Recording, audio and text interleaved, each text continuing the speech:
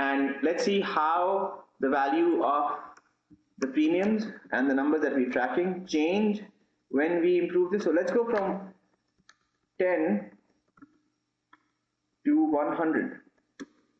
If you go from 10 to 100 simulations, so let's extend this, there we go. So from 10 to 100,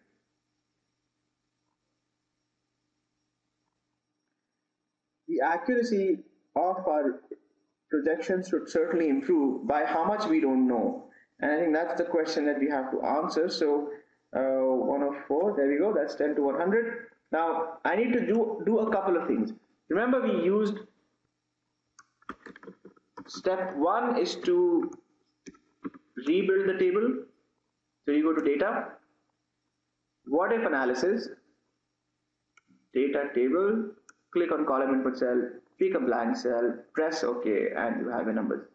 So this set of numbers are the most recent addition to our calculator and iterator, and what they basically do for us is add another 90 iterations. Now I need to update the results column, because if you remember, this only goes to F2, this only goes till here. I need to extend this all the way down to the next stage, so that is 105 and 104 here, and then I simply update these.